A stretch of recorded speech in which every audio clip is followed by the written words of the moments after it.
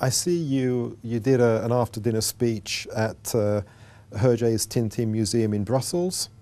Now, this looks really exciting. So what happened there? The conference was a communication conference in Brussels, and there was an event in the evening, and they'd asked me to talk after dinner.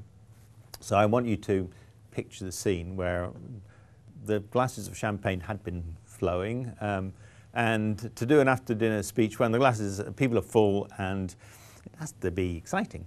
And so I stood up and I said to everybody, I want you to now imagine that we're back in the dawn of man, and the lights are going to go down. So the lights went down, and I want you to imagine that there's a fire that's burning low, and we're in the cave.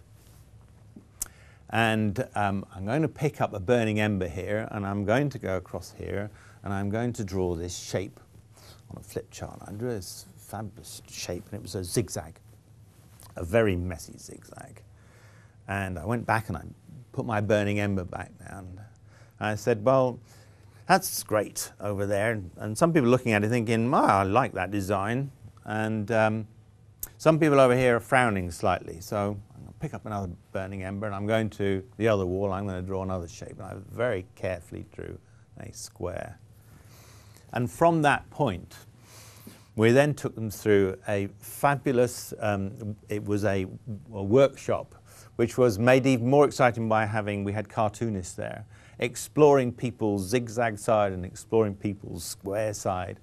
And to create that level of excitement with everybody in the room standing up, as I say, there was a fair few glasses of champagne were going.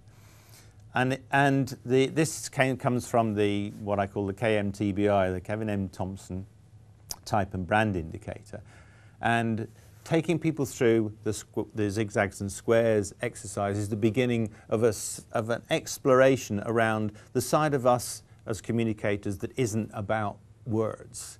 It's about design, and it's about colour, and it's about the excitement that you can get from those. Marketing people will talk about the brand, and every brand's got its own KMTBI, it's got its own shape, its own colour, and those reflect back into the words we say as well.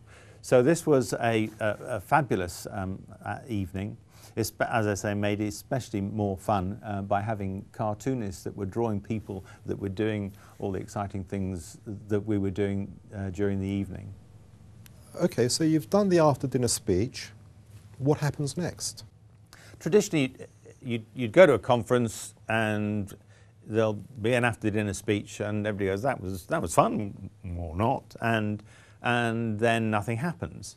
The whole approach with the company culture cookbook and cafes is that here is a bunch of recipes that you can take and you can build into your organizations the way you do things around here. So after the after-dinner speech, we have cafes which allow you to explore single issues, and we also have the light bites which allow myself and our trainers to come into your organization and do light bite sessions. We want something on presentation skills. We want something on being able to run a team briefing. We want something on questioning techniques. And our light bites are opportunities for people to come together for quick 90-minute sessions, and that you can record those sessions and you can keep those online and keep adding to the way that you do things. So rather than seeing the conference as just something as a one-off in its own right, the whole approach with the company culture cafes, with conferences, the cafes and the light bites, is to be able to